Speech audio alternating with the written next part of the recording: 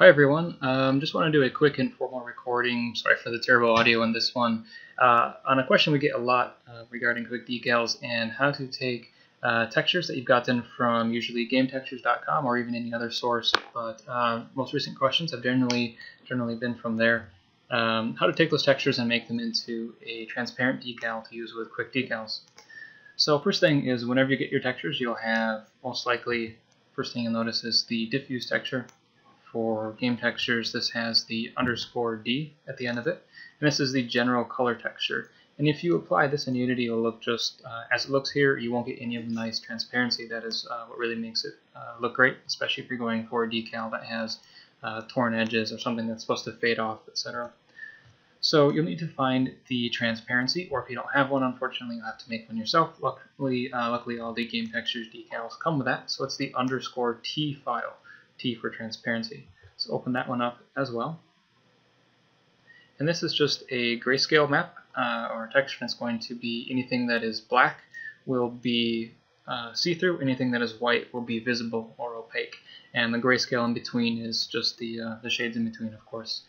So very simple, just hit Control-A and then Control-C to copy this entire texture, and then you can close it, Control-W in Photoshop. Here we'll need to switch over from the layers in the bottom right to channel. So we need to add an extra channel. This will be the alpha channel in the target file. So down on click on the new button, and instead of making as any layers, it would add a new layer. However, we're in the channels mode, so we're going to add a new channel by clicking that button. And Photoshop, as you'll see, instantly recognizes that as a alpha channel. It says alpha 1 there. So just hit Control-V, and since we just copied that grayscale texture, it's going to now paste it directly into your alpha channel. And that's pretty much it for setting this up. You can take a look at this. If you turn back on the RGB channel, the red overlay is going to show what is opaque and what is transparent, and just turn off the alpha channel if you'd like to get it back to looking normal. Of course, that red overlay won't actually have any impact on the real texture itself. It's just a visualization. So now we need to save this out, and this is another step. It needs to be made sure it's done correctly.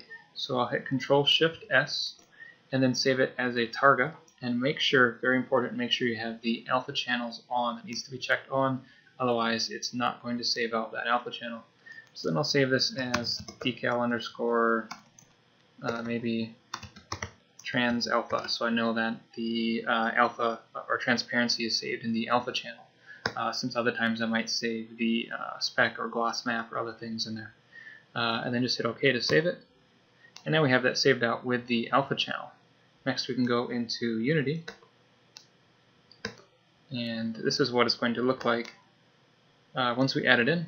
I'll just delete this so we can do it here ourselves. Working on a small laptop here, so not a lot of space. Delete the version that Unity has here. Okay, so now we need to import the file. We have it right here, decal _ trans alpha. Just drag and drop it into your project. Once in Unity, we'll just need to check a few settings on this. Number one, you can double check that the alpha channel came in correctly by looking at the preview on the bottom of the inspector, where you see the RGB channels here. You can click on that to toggle between showing the alpha channel and the RGB channel.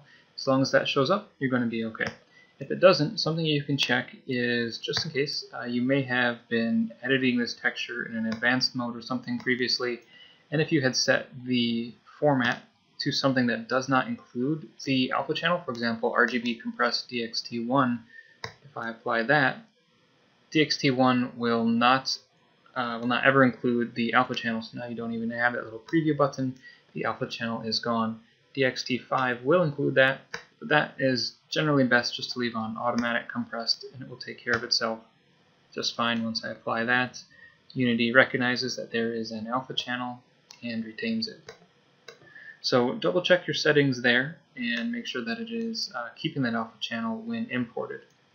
Next, we just need to drag it into the Quick Decals window. There it is, and then you can apply it directly to the object. As simple as that. Scale that up a bit. So there you go, very quick and simple, just a matter of making sure you have that alpha channel or the transparency in there as an alpha channel, telling Unity to make sure it's recognizing that alpha channel, and then you can bring it right into Quick Decals and add it in how you like.